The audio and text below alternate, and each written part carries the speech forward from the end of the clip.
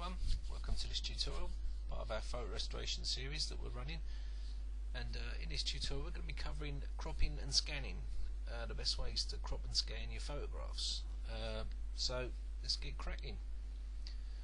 So here we have a photograph that's typical of scanners. You put it on the old scanning bed, push the scan button, and it scans your photograph for you, but it always seems to turn out a bit of a crooked state like so. And it don't matter how much you try to get it straight, it'll always come out crooked. So the way there's a few ways to do this really. You could measure this, and I've seen people getting the measuring tool out and trying to pick a straight point and put it down. It takes for ages to do it that way.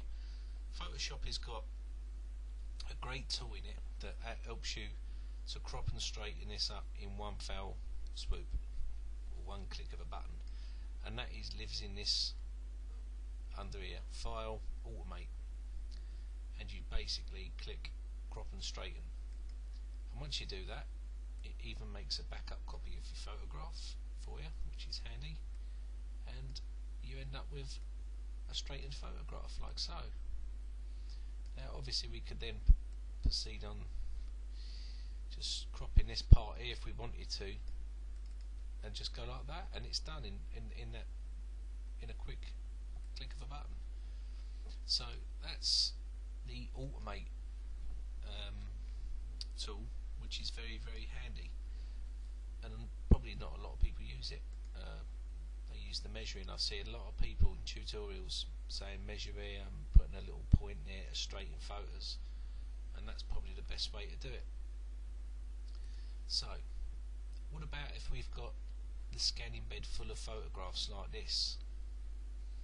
Well, Photoshop's thought of that as well, because it will actually crop and cut each photograph on that scanning bed. So we've scanned all our photographs in now in a big block, and basically if we do the Automate, use the Automate tool, it will actually crop each one of these and put them in a separate own file ready to be worked on. So but the best thing to do is just make sure that when you're scanning, because this is not I've not scanned this, but if you was scanning it, make sure you try and leave it at least about about 3/4 of an inch between each photo.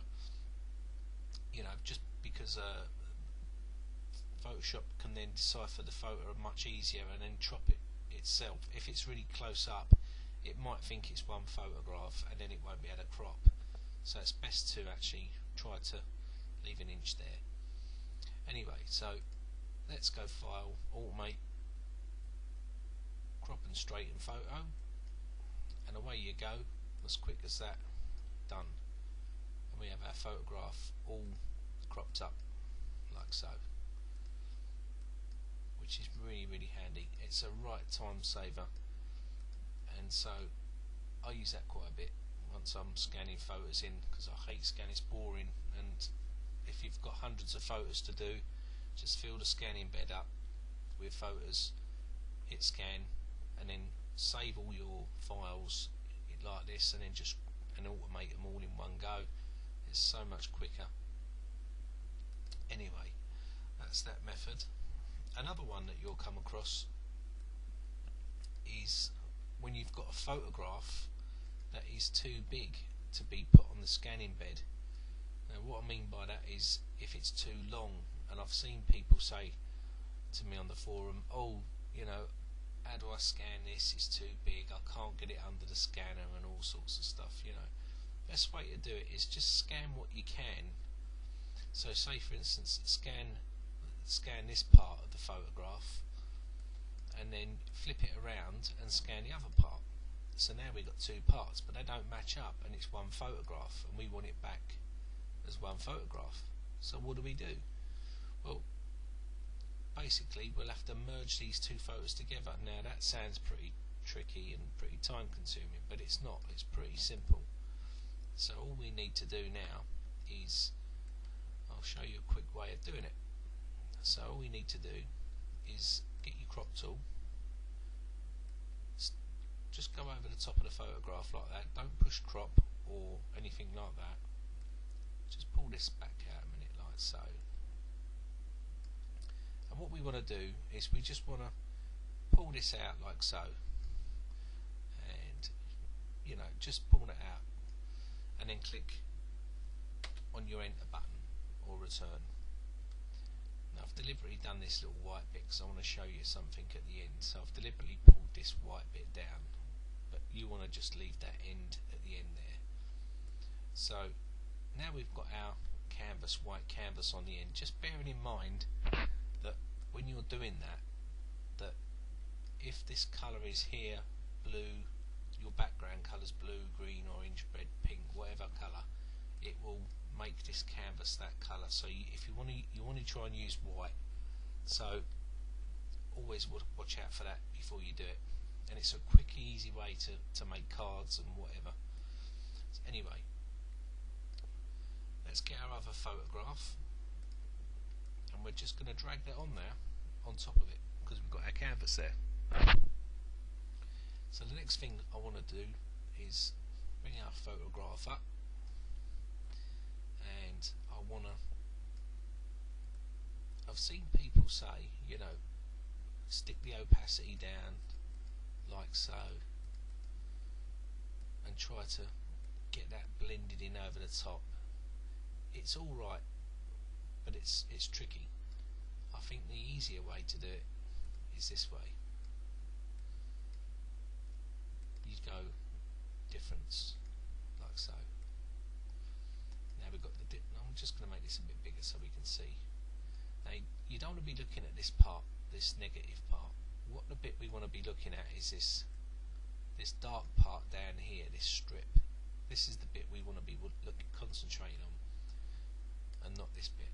So what we're doing is we're going to try to match over the top. Now once this goes black, once I get this black, I know, there you go, that's there, as you can see, black. That means you're bang on where you need to be, and I think that's a lot easier to do than the opacity way, because you can actually see underneath a lot easier. Look, you can actually see when you're square on there. That is pure black. There's not a bit of white. Now once you get to that stage, you can use your cursor keys to actually do 1 pixel at a time until you get right over the top. And once you're over the top and it's pure black like that, that means you're right over the sweet spot. That means you're over the top of the other photograph, and it's dead on. So forget about the opacity way, do it this way. It's a lot easier. And then once you've got your photograph in the right place, you click back to normal, and there we have it. Now what you could do, if there was any joining part here that was a bit rough, you could stick a mask on and paint with black over the top like so, and that will get rid of any marks or anything like that. Then you join marks, and that's that. So that's the photograph rejoined, and it took seconds. So now you can scan those big photos that you couldn't scan before. Now the next thing I want to show you is this nifty little trick here, which is pretty cool. So let's just make that a bit smaller so you can get it all on the screen, because it's. So what we want to do now is we've got this surplus end here that we don't need. We could just crop that, but what happens if we've got a little bit of the end here underneath, which is pretty tricky as well to get it dead straight. We don't want to lose any of the photograph. So the best way to do it is go image, trim, bottom right hand panel, bottom right hand pixel color, click OK, and straight away it's just trim that in one go, all the bottom and all the end in one fell swoop. And that's a real nifty little trick. It's great if you're doing if you're doing that all the time and you're doing cards and you're making cards and whatnot. It's a really great trick to do. Anyway, that's the end of this tutorial. Thanks very much for watching. Please leave your comments, good or bad. Thanks. Bye for now.